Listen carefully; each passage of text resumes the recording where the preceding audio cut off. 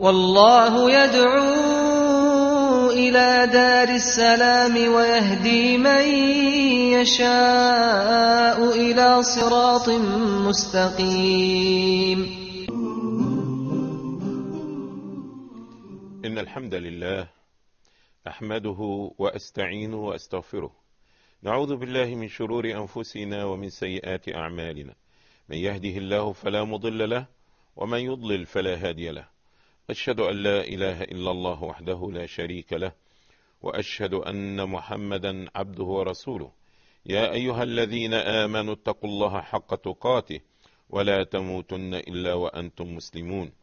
يا أيها الناس اتقوا ربكم الذي خلقكم من نفس واحدة وخلق منها زوجها وبث منهما رجالا كثيرا ونساء، واتقوا الله الذي تساءلون به والأرحام إن الله كان عليكم رقيبا.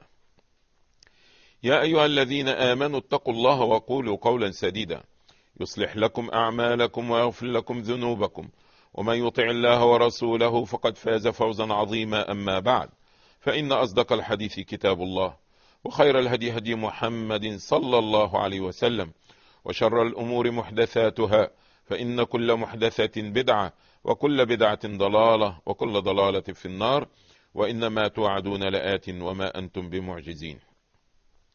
I praise Allah subhanahu wa ta'ala, and He's the only one worthy of praise. I seek His help, His guidance, and His forgiveness. I believe in Him and I trust Him. I seek refuge on Almighty Allah from the evil of our passions. Indeed, whomsoever Allah subhanahu wa ta'ala guides him to Al-Islam, no one can mislead him after Allah. And whomsoever Allah subhanahu wa ta'ala put him astray, no one can guide him after Allah. I testify, O believe, that there is no deity worthy of worship except Allah Rabbil Alameen. And I testify that Muhammad sallallahu alayhi wa sallam is his messenger and the seal of all the prophets. O Muslims, you must know that the best speech is the speech of Almighty Allah, which is the Quran. The best guidance is the course of the Prophet Muhammad sallallahu alayhi wa sallam, which is his sunnah. The worst of all affairs is innovation and addition to the religion of Al-Islam. Indeed, every addition to the religion of Al-Islam will lead to hellfire. I adjure you as well as myself to fear Allah subhanahu wa ta'ala to the best of your ability. Fear Allah, have the taqwa of Allah, and don't die unless you are in the state of Al-Islam. After this, I greet you all with the greeting of Al-Islam. Assalamu alaikum wa rahmatullahi wa barakatuh. May the peace and the blessing of Almighty Allah be with you all. I'd like to welcome you all for continuation of reading from the book riyad29, Garden of the Righteousness, by Imam An-Nawawi rahmatullahi alayhi. May Allah send mercy in his soul. And inshallah, this is a continuation to the previous chapter related to prohibition of backbiting and the order and the command of Allah of guarding our tongue. The Prophet of Allah sallallahu alaihi wasallam, in the hadith which reported by Abu Hurairah, hadith number 1514, أنه سمع رسول الله صلى الله عليه وسلم يقول: إن العبد لا يتكلم بالكلمة ما يتبين فيها يزل بها إلى النار أبعد مما بين المشرق والمغرب. متفق عليه. This hadith is so scary. It's so scary. It can really, if Allah subhanahu wa ta'ala bless us with his fear and his taqwa, this hadith is going to make us stop talking, and we take maybe 10-15 minutes before we open our mouth to say something. How? Listen to the hadith. The Prophet sallallahu alaihi wasallam said, the slave servant of Allah can utter a word, is not paying too much attention to it. He doesn't know it's good or bad, it may be halal, haram. He say a word. He's not really, he's not curious. He's not conscious about what he's saying. He will say a word.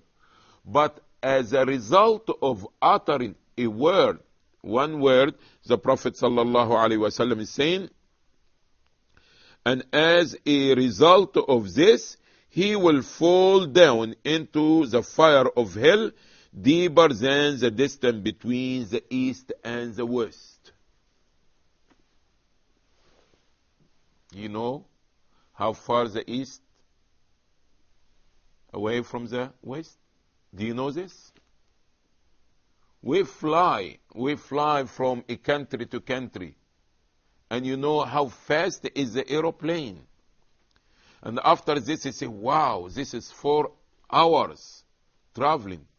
And this is not was from the east to the west, not even to the middle. You're going from a country to country. Can you imagine? Take a moment really and sit and think about the distance between the east and the west.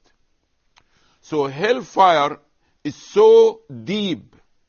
We ask Allah to protect us from hellfire, that as a result of uttering a one single word, you are not really careful when you said it, the sin is so much will make you fall as a result of this word in hellfire, as far as the distance between the east and the west. We ask Allah to give us His fear, His taqwa. Wallahi, brothers and sisters, this is so scary. One single word, it can make you go to hellfire so far, so deep, as far east from the west. I heard that some of the righteous people, they used to put like a rock or a small stone in their mouth to become like an obstacle in their mouth. They don't talk. So when he want to say something, he will have to take this rock out of his mouth. And this to give him a chance and a moment to think, what I'm going to say, is it right or wrong? Is it halal or haram? Am I saying something pleasing to Allah or displeasing to Allah? Subhanallah. May Allah bless us with His fear. This is all what I can say. And I hope that Allah will bless me with it, inshallah, so we can be careful of what we saying. Also, the hadith 15:15 and hadith 15:16, that the Prophet ﷺ is showing us this meaning in different words. But let's go to hadith number 15 and 17, when Sufyan ibn Abdullah, may Allah be pleased with him, saying to the Prophet sallallahu alaihi wasallam, قلت يا رسول الله حدثني بأمر أعتصم به قال قل ربي الله ثم استقم قلت يا رسول الله ما أخوف ما تخاف علي فأخذ بلسان نفسه ثم قال هذا. Subhanallah. Abdullah ibn Sufyan asked the Prophet sallallahu alaihi wasallam, O Allah's Messenger sallallahu alaihi wasallam, tell me of something to which I may remain steadfast. O Prophet of Allah, tell me about something that I can hold to it, that it can be a means of protection for me. Teach me about something in Islam, but something so great that it became a means of protection for me. Something أعتصم به, I may remain steadfast. The Prophet ﷺ said, say Allah is my Lord and live up to it. Live up to it. We say La ilaha illallah, we believe in Allah. But what does it mean? Amantu billah is a big word. Is a have depth in our life, behavior, discipline. قل amantu billah ثم استقم. After this say, live according to this word of La ilaha illallah. Say, O Prophet of Allah, what is the fiercest thing, that what the most things that you're afraid for me, that it can be danger for me? The Prophet ﷺ hold his tongue, his own tongue, and say, this be careful. Watch for your tongue.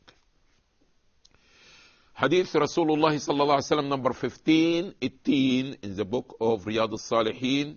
عن ابن عمر رضي الله عنه قال رسول الله صلى الله عليه وسلم لا تكثروا الكلام بغير ذكر الله فإن كثرة الكلام بغير ذكر الله تعالى قسوة للقلب وإن أبعد الناس من الله القلب القاسي. Watch, don't talk too much. Don't be a TV station. Don't be a broadcast station. Keep talking. Say, brother, we are not talking about something haram. Yes, you are not talking something haram.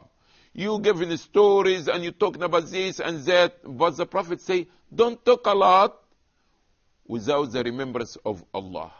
So let's most your talk about Allah, about His Messenger, about the Deen, because the Prophet sallallahu alaihi wasallam saying, too much talk is not involved the remembrance of Allah, is going to harden your heart. It's going to make your heart hard. And the farther distant in the day of judgment from Allah, the hard heart.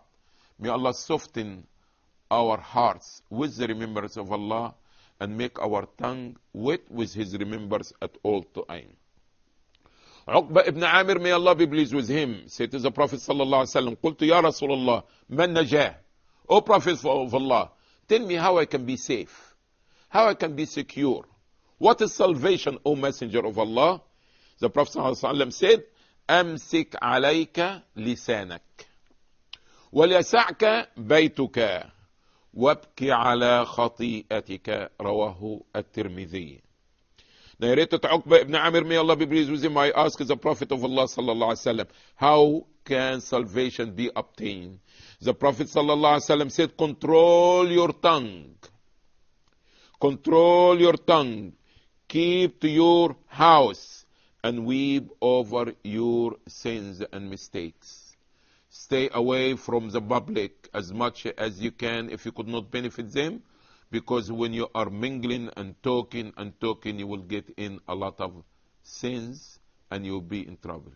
Let's go for a break and continue inshallah.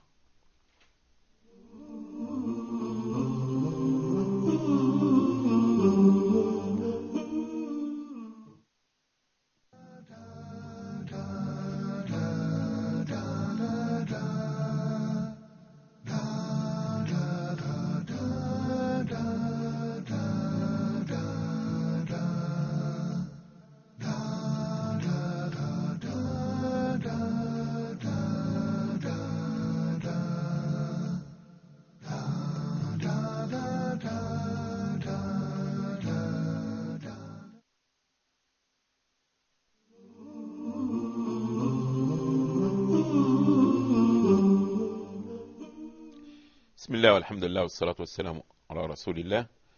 Welcome back. We were talking about the importance of watching our tongue. And the last hadith that we were talking about, the wasiyah of Rasulullah sallallahu alaihi wasallam, the advice that been given to the Prophet sallallahu alaihi wasallam to Uqba ibn Amir, amsik alayka lisanak. Watch for your tongue, keep to your house, and weep over your previous sin. Try to stick to your home. If you don't think you can help the Muslims outside, so stay to your home so you don't get engaged in too much talking and you get yourself in trouble. Now to see the seriousness of the tongue again, according to Islam, is saying the hadith that reported by Sa'id al-Khudri radiallahu an, Abu Sa'id al-Khudri reported, إذا أصبح ابن آدم فإن الأعضاء كلها تكفر اللسان. Messenger of Allah sallallahu alaihi wasallam is saying, when the son of Adam gets up in the morning, all limbs humble themselves before the tongue and say, fear Allah for our sake, because we are with you, i.e. we will reward it or punish as a result of what you do. If you are straight, we will be straight. If you are crooked, we will be crooked. Whatever you say, people go say back to you. Whatever you say, people can react. As a result of this, the hand will be involved. Everything will be involved. So every day this meeting happen, this conference between the limbs and your tongue, telling the tongue, watch, fear Allah, see where you're going to lead us, so we can see the seriousness of this matter.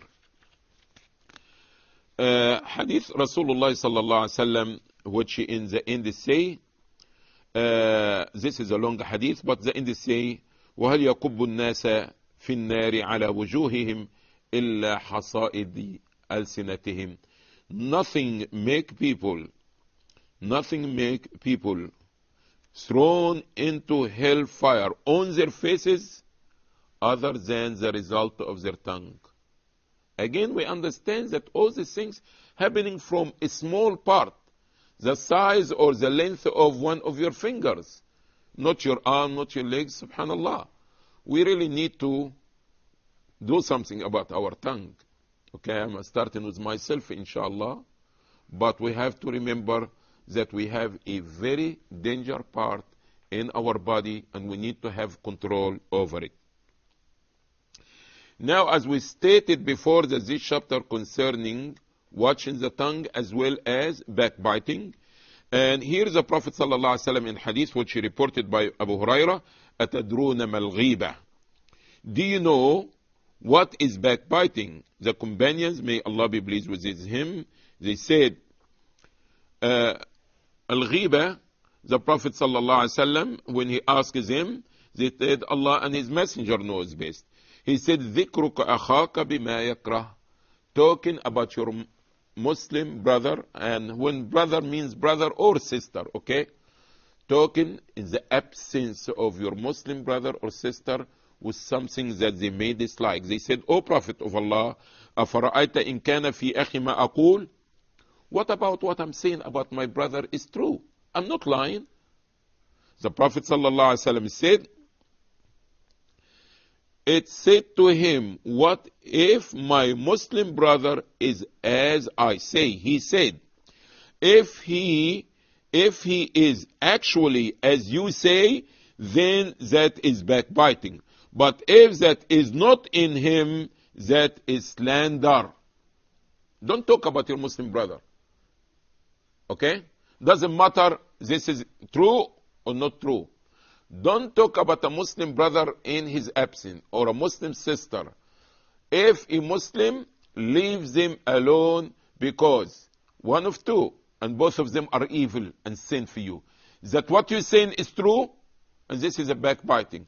What you're saying maybe is not true, and this will be what? A slander. So you never can be safe talking about your Muslim brother in his absence. The Prophet ﷺ in Khutbah al-Wada', the last farewell khutbah in the last Hajj, the Prophet ﷺ saying, إِنَّ دِمَاءَكُمْ وَأَمْوَالَكُمْ وَأَعْرَاضَكُمْ حَرَامٌ عَلَيْكُمْ كَحُرْمَةِ يَوْمِكُمْ هَذَا في شهركم هذا في بلدكم هذا ألا هل بلغت؟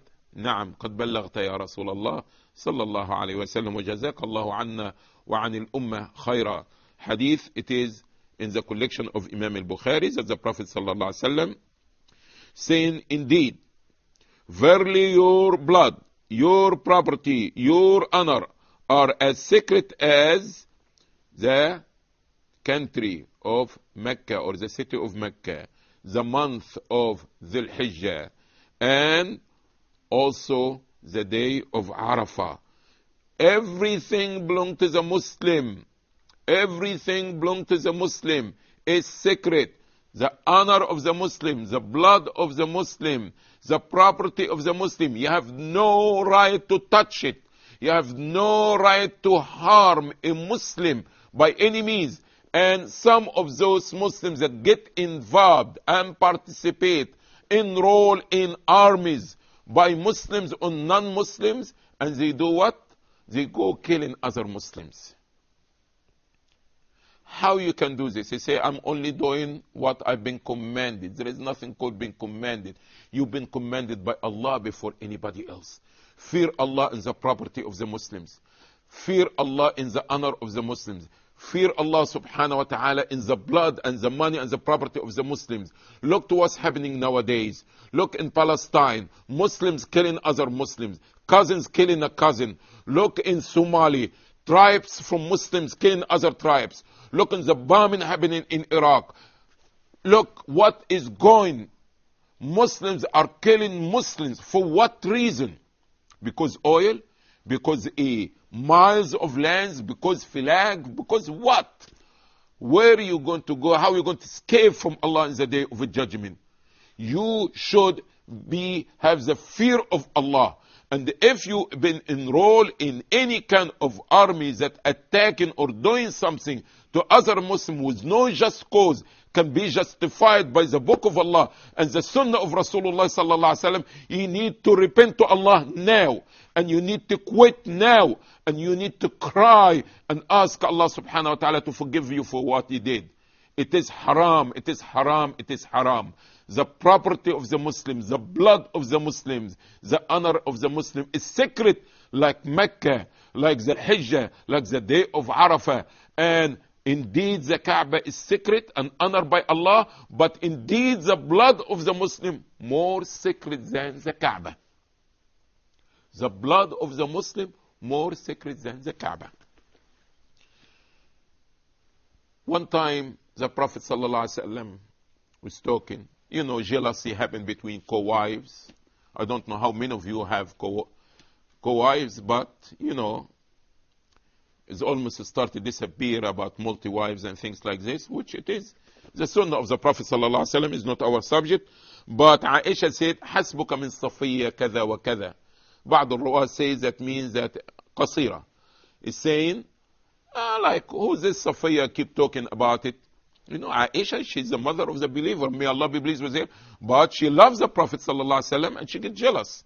Say, whoa, what was this Safiya talking about? She's like a short lady. She tried to say something about, it's no big deal.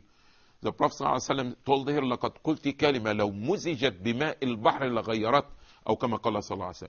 Indeed, you had uttered a word is sufficient to corrupt, to change the whole ocean. It's so serious. One word. Aisha said it in absence of Safiya.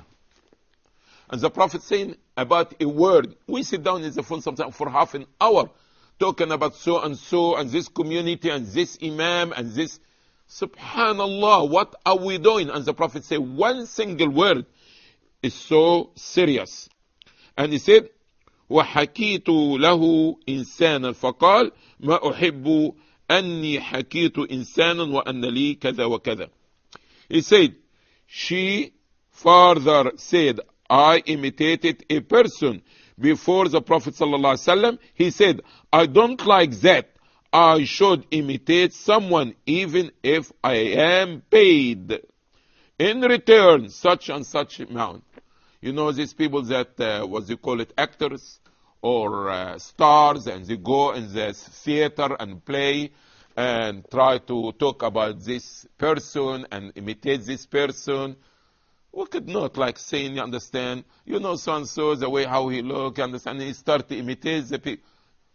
This is so serious in Islam. You could not make it as a joke.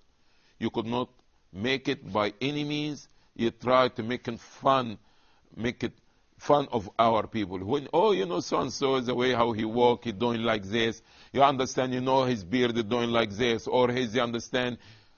No. All these things is wrong.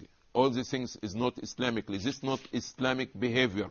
We are Muslims. And we have to learn how to be Muslim. Not only Salah, we have to learn how to have Salah and also have manner and behavior of Muslims. Listen to this hadith that the Prophet ﷺ is showing the seriousness of this matter. The Prophet ﷺ in Laylat al-Isra wal-Mi'raj, in the night of Isra and Mi'raj. What's happening in Isra and Mi'raj is a journey that happened to the Prophet ﷺ, that he went from Mecca to Jerusalem, and after this ascended to the seventh heaven, he saw different scenes. He saw different scenes. And one of the scenes that the Prophet ﷺ saw during this journey, I saw a group of people who were scratching their chests and their face with their copper nails. I asked, who are those people, O Jibril? Jibril alayhi salam said, those are the people who ate the flesh of others. هؤلاء الذين يأكلون لحوم الناس ويقعون في أعراضهم. So now, this is matter serious. In the day of judgment, you will see the scratches in your faces and your chest as a result of talking about the people in their absence. Be careful. Stay away of talking about Muslims. Fear Allah in their property, in their honor, and in their blood.